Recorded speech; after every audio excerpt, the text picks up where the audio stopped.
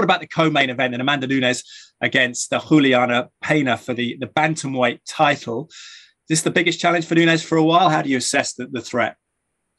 You know, Nunes is like one of the greatest female UFC mixed martial artists, female athletes to ever grace any sport. She has never really looked in danger. You know, we've seen her knocking out Holly Holmes with head kicks and then coming out and saying, I done that because that's her signature move.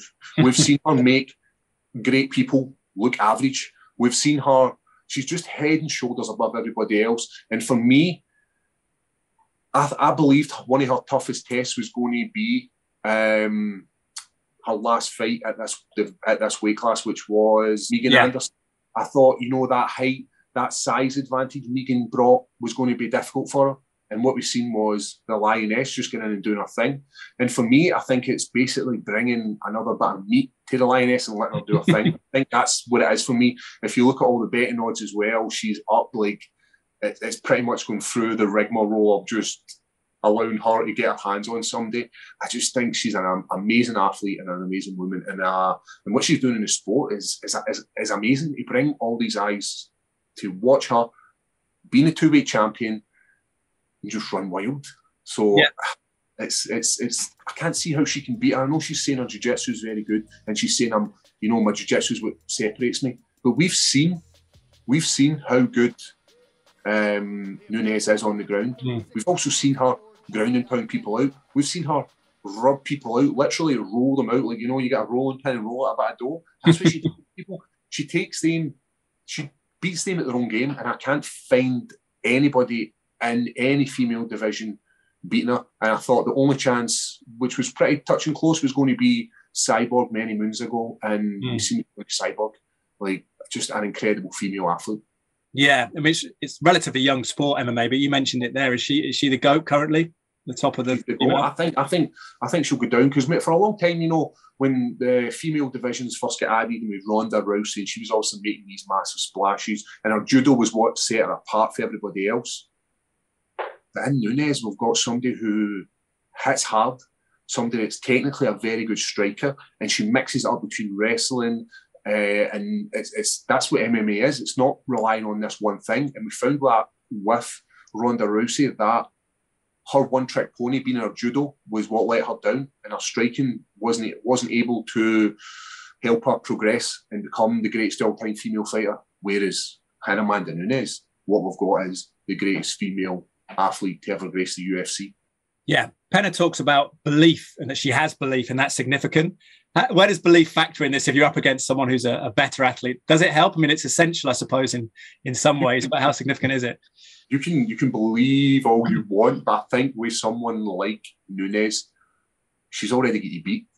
You're going to watch all her fights against all the other females in the two divisions that she's currently champion at, and you're going to try and find holes in her game and compare yourself to these other female athletes like Shevchenko, like Megan Anderson, and you're going to come up short, because what we've got here is we've got the female athlete who's sitting at the top of these two divisions, and everybody else is very good in the divisions, but they're not anywhere near as good as her, and there's just too much of a gap between them all, and that's why she's just going to reign for a long, long time until she decides, let's just take a step back. And I think come that time, I think the female division is going to take a hit in popularity, because the belts are going to change hands a lot of times, and we're not really going to have that star like we do with Amanda Nunes. I think she's an ambassador for the sport. Yeah, 7 years winning streak. It's pretty incredible. Talking of incredible female athletes, we've spoken to Kayla Harrison at Sky Sports on these MMA conversations. She's a two-time Olympic gold medalist, of course, over at PFL at the moment. She's exploring free agency. Do you think she'd be a good addition to the UFC? It is, but it's one of these things. You can move from another organisation and you can have all the belief in the world, as we're speaking about there, and you're like, right, I'm going to come across here. I'm going to come from PFL and go to the UFC, and I'm going to do that nobody else could do. Why would you do that? Sometimes conquering the world doesn't work for people. Sometimes just king of your country is what you need to do.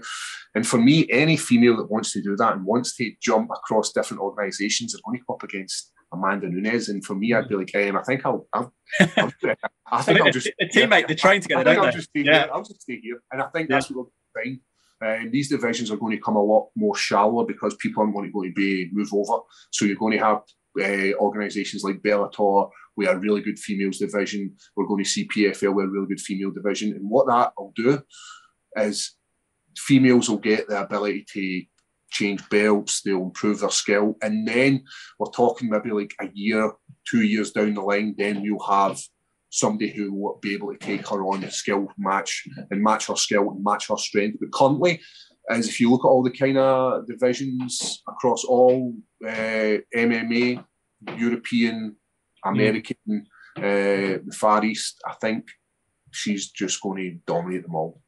And no, there's only one way to kind of find out that, and it's to run like these old school, like a Pride, UFC. That's what we need to see. We need to see something. The other organisations have got to the level where they deserve that opportunity. I suppose Michael Chandler's done pretty well since coming over from Bellator. Yeah. I know, because that is one of the things about moving from an organisation like Bellator, who is a top promotion in the world, moving over, everybody's like, well, it's not as good as the UFC. Well, because we've literally just taken a champion and he was able to hang with Oliveira and looked like he was going to become the new champion in that division. And not only that, see him look like an absolute winner against Justin Gaethje. So to say that these organisations are obviously different levels below is, I think it's wrong.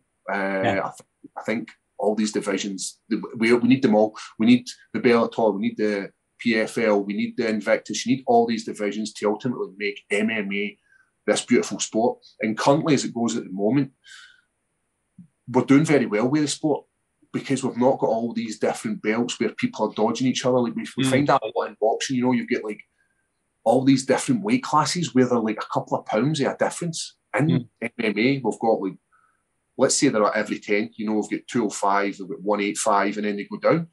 I think that makes a sport so beautiful. You can't hide from them. If you're the guy at that weight, 205, then you're the guy at that weight. And moving up and down weight classes is it's a bit of a trick. We've seen McGregor doing it. We've seen BJ Penn doing it. We've seen other people doing it as well.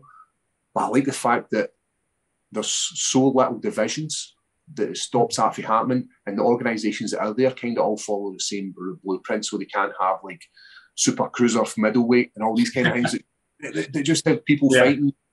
Like one guy fights another guy to get another belt. I love that. UFC, there's one belt, and if you want it, you've got to chase it. Yeah, you're right. In boxing, they even name the same division different names. It's either super light or light middle or whatever it is. Yeah, you've got variations. You've got boxers coming out about 15 belts, all for the same weight class, and I just find it wild. And that's why I like the UFC and Bellator having the monopoly of this. They're like, right, we're the guys. We have the best of the best. There's no other organisation out there that's coming close to us. Right, we've got the PFL, which runs the leagues, which is brilliant, and it's a good way, but it's not the best fighting the best because of the way the structure works, where you've got it's to do with points. Whereas in UFC, you're the guy that's coming up, let's go. And I think it's beautiful. Yeah, PFL is it's a nice contrast, more of a season type kind of attitude to it, knockout kind of round robin thing. So how does Nunes win then? You're obviously going for her. Is it an early night? Nunes comes out and does Nunes in the first round. She wins by any way she wants. I think it's going to be power. I think it's going to be heavy shots that's going to put Pena on the ground, and then it's going to be ground and pound. But she's one of these people where she can decide if it's going to be ground and pound or if it's going to be a submission. So it's going to result in heavy shots within the first couple of seconds of this round, and then it's going to result in her falling to the ground and Nunes just deciding if it's going to be ground and pound. But it's going to be a first round finish for me. And I know it sounds really negative, but I've got a t-shirt, I've got a fan club, I've got a flag, I've got a lot for Amanda Nunes. I just can't see her being dethroned.